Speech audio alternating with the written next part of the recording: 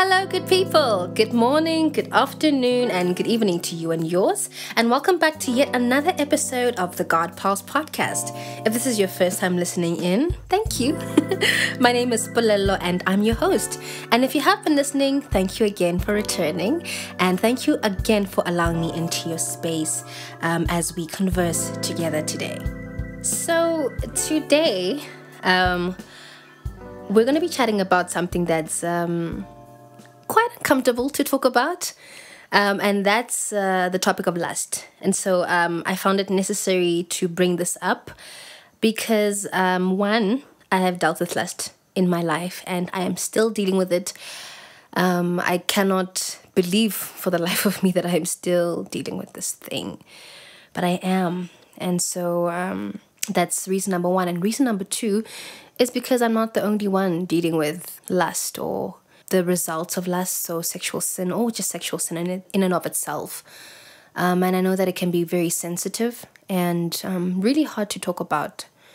But I do hope that you find this worthwhile, and I hope that you and I can have an honest conversation about this. So before I even get into anything, right? So I don't know your background. I don't really know what you're about, what you do, what you believe in. For the most part, I really don't. And so I think before we get into anything, I think it's very important for us to kind of understand what lust is. So, if you do a general Google search and you try to find out what is lust, it'll tell you that this is something I got from Oxford Languages, and it says that lust is a strong sexual desire or having a strong sexual desire for someone. Other definitions go on to say that it is an intense sexual desire or appetite, or an uncontrolled or illicit sexual desire or appetite, and it uses the word lecherousness. And another definition, it goes on to kind of break it down. It says it is a passionate or overwhelming desire or craving. So if you think about that, those kind of sum up what lust is. And I think it'll make sense as we go into it. So, yeah. So I'd like to share my story with you. And I didn't just arrive at feeling or being lustful. It wasn't just, I didn't wake up and suddenly having all these thoughts and all these images replaying in my mind and this certain desire just sitting in my heart out of nowhere. It started somewhere. And so with me, how it all started is with pornography. So I know that this is a common story. So with me, I was about age 10 or 11. I remember it like it was yesterday. I was in my room and I liked to watch movies late at night, right? So I had a little TV in my room, and whenever I couldn't necessarily sleep, I just switched the TV on and see what's playing. And so I remember this particular night, a movie on ETV, right? I was watching this movie. It was a great movie. And I don't know if anyone else was awake at that point, but, I was. And I'm watching this movie and it's great and it ends.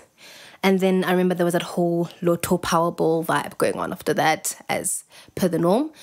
And then there was something else that came on TV. I remember seeing just something I've never seen before, right?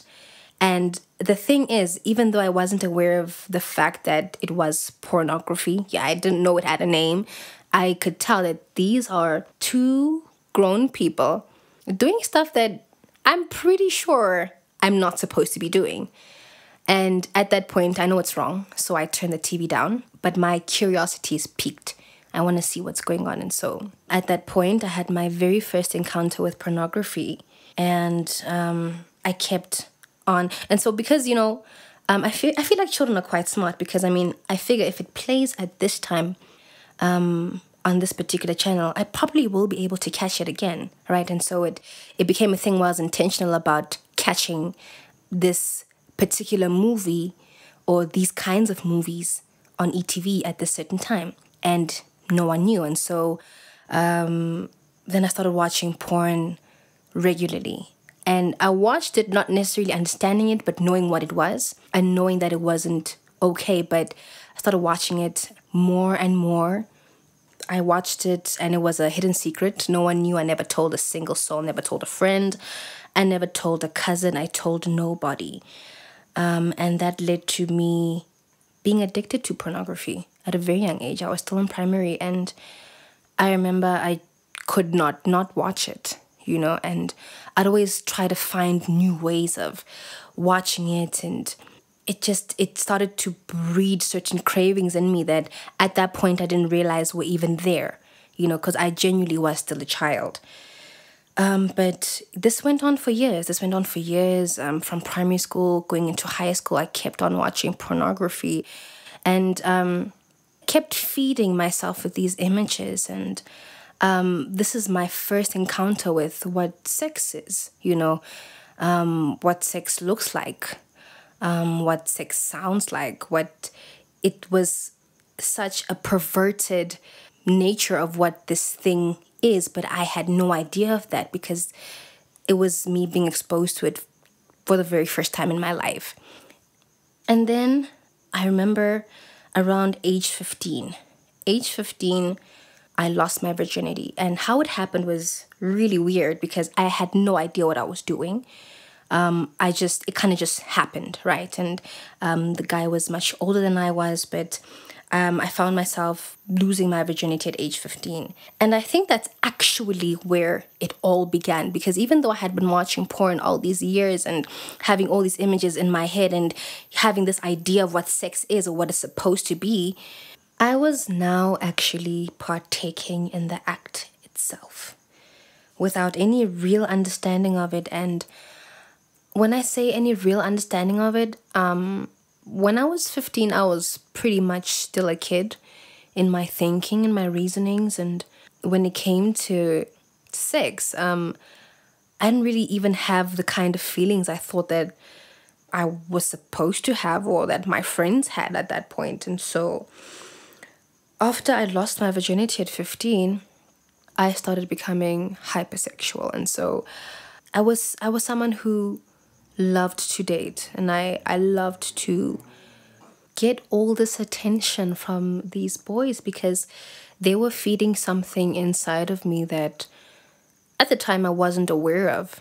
But as time went by and as I grew, and as I came to actually surrender my life to the Lord, I actually realized what it was they were feeding. And they were feeding this seed, or this little plant that was growing from a seed of lust that had been planted by pornography and that was being fed by sex as a kid.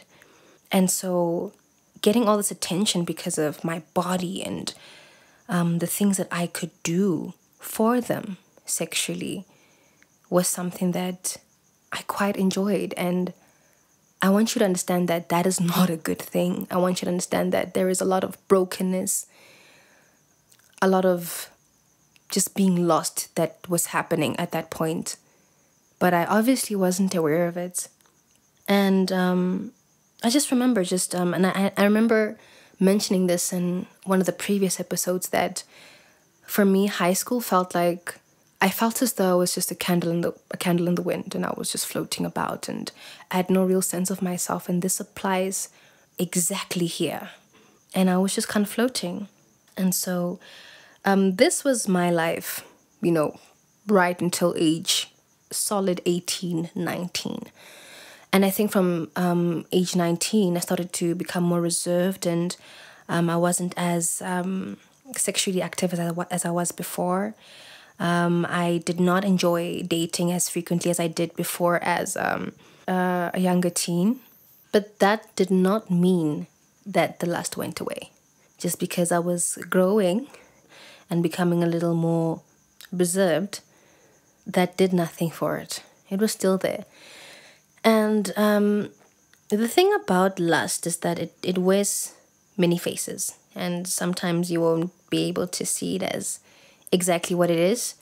And I know as a teenager, because I'd been so hypersexual, things like self-pleasing were so natural. They felt like very normal part of life for me. And as I grew up, that was still the case.